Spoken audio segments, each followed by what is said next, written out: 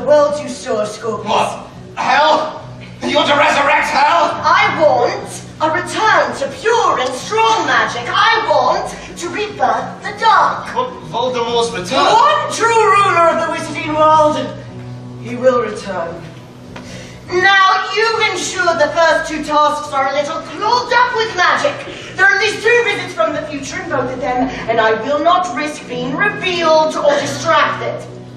The third task is clean, so let's go there, shall we? We won't stop him, whatever you force us to do. I don't just want you to stop him. I want you to humiliate him. Humiliation got you there before, and it will get us there again. You have seen the world as it should be, Scorpius, and today we will ensure its return. We won't obey you, whoever you are, whatever you want us to do. Of course you will.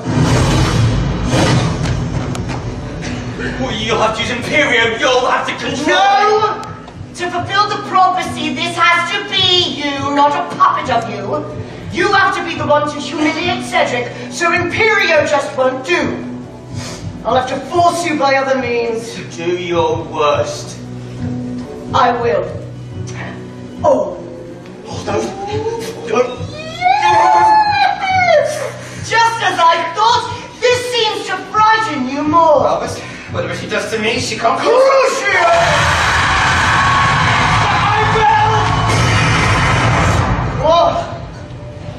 What on earth do you think you can do? A wizard-wide disappointment, a sore on your family name. You want to stop me hurting your only friend? Then do what you're told. Oh, no! Crucio! Oh, please! You think you can fight me? No. We can defy you. The prophecy must be fulfilled. We will fulfill it. What if we lay down our lives? You talk too much, child.